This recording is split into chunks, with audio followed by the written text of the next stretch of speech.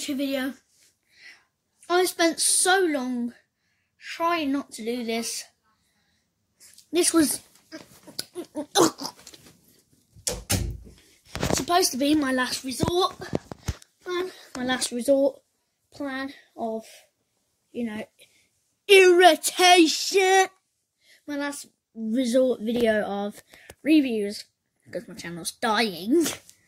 And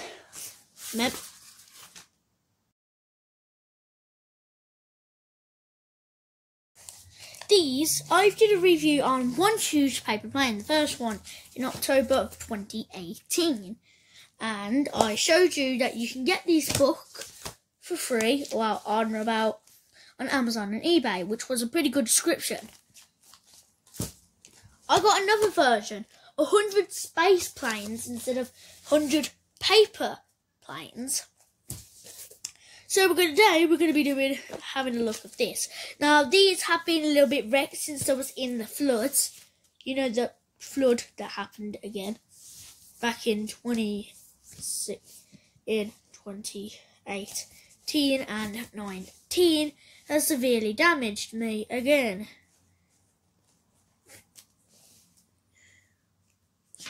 Sorry about the flood that's happened this week. Anyway,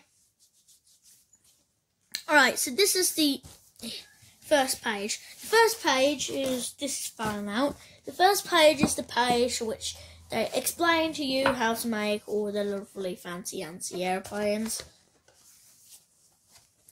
As you can see,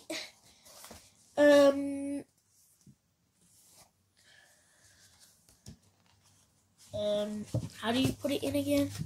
Ah, there we go. This is how you put them in. So obviously, since you've chosen your plane that you want to make, you go over to the selection of aeroplanes. Now, they should tell you the certainty of it. So these lines represent the creases on the piece of paper that you should know. The creases on these represent the creases when you fold the airplane. Each plane has a different type. Oh, wrong way. So you have all of these little airplanes that you can simply make all different, or simply all your airplanes that you like. Basically, you can make all planes in the book. Now let's go back to the original one. Now the original one is a little bit less wrecked than the first one, because it's still actually in its book. As you can see, it hasn't fell out of its book yet, because this was in a drawer and not on the floor. It was still affected by the flood though. So here you go, these are the planes. So basically, these are the planes that you've got on this one.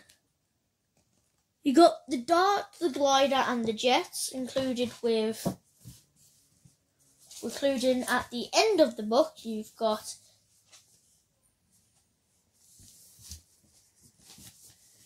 the maintenance, I think that's how you say it. The coaster. Stay book. Stay. And the last one, the bug, and the last two, the bug and the shovel. The shuttle, I mean. So again, you make the airplane design that you want, which could be anything that you want. Obviously, I'm trying to get out these pages because they're pretty much useless. But normally, in the corner, as you can see here, it shows a little plane mark representing which colour the creases are. So, for example, if it was a purple plane, it means the shuttle, which is important, which helps the creator create these planes. Also, at the front, it tells you a little bit of a tutorial I believe. I think I can remember.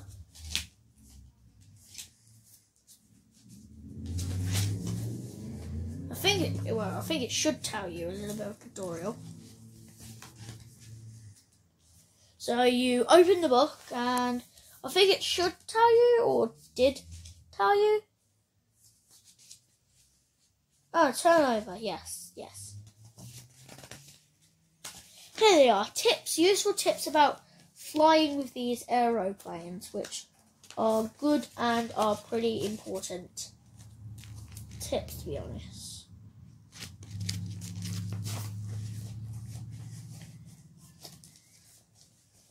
If I can actually show it to you, and if the page actually stays down. So here's some tips. Here I'm going to read them to you, so you can see here the tips. You got the tips here, but I'm going to read them to you anyway. Useful tips. Here's some helpful tips which will make your paper planes fly more efficiently and last longer. Here's the best steps to do a perfect takeoff and landing. Stand facing forward, hold your plane in the front of the middle of its body, pull back and throw it forward in a long smooth movement to release your plane. Try the angle of your plane's wing to alter its flight. You can do wings up or wings down, or add a wingtip to fold. And spoiler alerts, I don't recommend you putting the wings down like it says here. It just, even with the tips up, it won't do a proper performance. All it will do, since the wings are now inverted because they should be level or up, the plane will do a twist and turn upside down, which can result in drag. Even maybe with the tip films, it might slow down that, like if you want a long twist, but it will still turn around basically. So yeah, that's these books. And I got another book. It's not done yet. No. There's another book. There's a freaking another book. Failed YouTube video to do.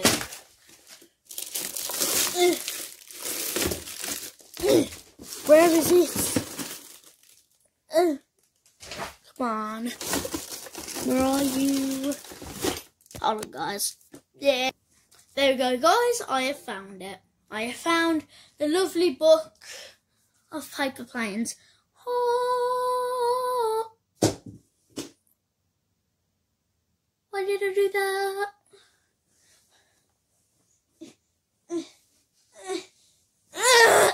So this paper plane is called How to Make and Fly Paper Planes. Basically those books that I just show you, but in much greater detail, and it hasn't been wrecked because it was brought after the flood of 2019.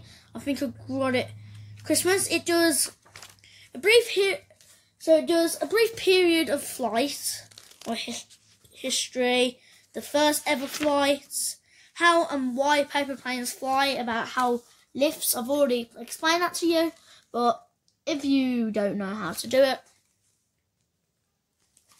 if you don't want to know how to do it, just, I don't know, I've already explained to you. Check out those videos when I have. And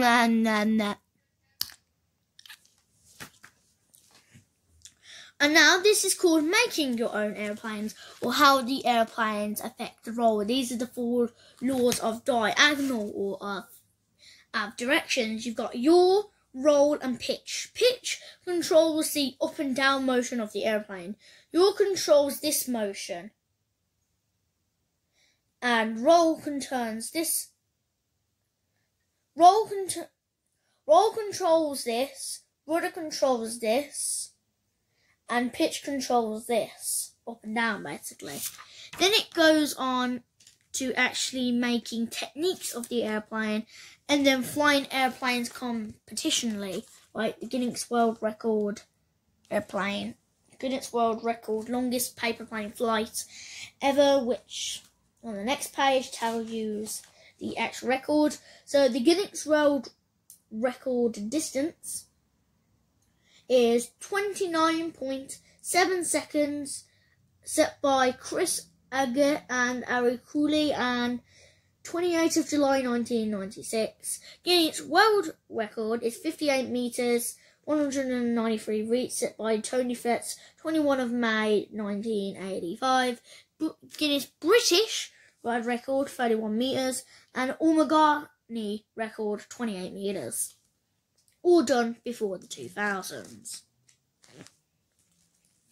So now you've got the classical design, your classical dart that you all know and love, the simplest way how to make a paper plane, the way that I used to make paper planes.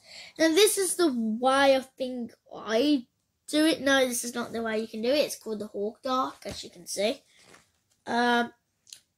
This is the next page of it. That's the finished result.